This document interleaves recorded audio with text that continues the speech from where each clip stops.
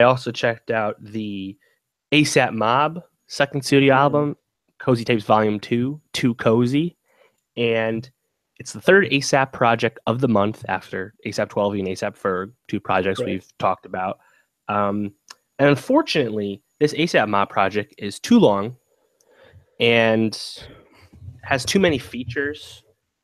But I think that's kind of the point of this. Similar to the first Cozy Tapes, this is a project littered with multiple features, and you're just featuring, all the ASAP Mob and members and like their friends, right? So it's kind of them just hanging out. Again, it's not like it's like Uzi. It's not there's much of there's a cohesive vision or any message. It's just kind of them making all this music. But because of that, because they're your mic okay? Yeah, I just muted it because I was burping, and like I didn't watch you catch it. Oh, okay. But yeah, because there's they're showcasing the lower members of the ASAP Mob, and they're bringing in all these features. It kind of detracts from the music because I think Rocky and Ferg can really rise above everyone else, but because they're hanging out with like the lower guys like ASAP Ant and ASAP Taiwai, like it's just not as good. I mean, there's a few good songs on there. Frat Rules with Cardi and Big Sean, I really like.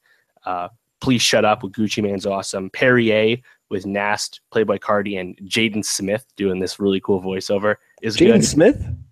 Yep, Jaden Smith. What? He does like a really deep voice. He's not recognizable, but check that out.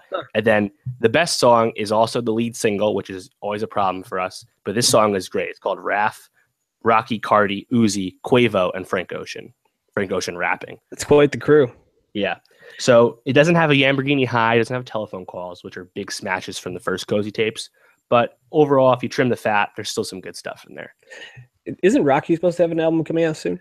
Yeah, he's been hinting that he wants to drop his next album by the end of the year. This would be his third album. Okay, cool.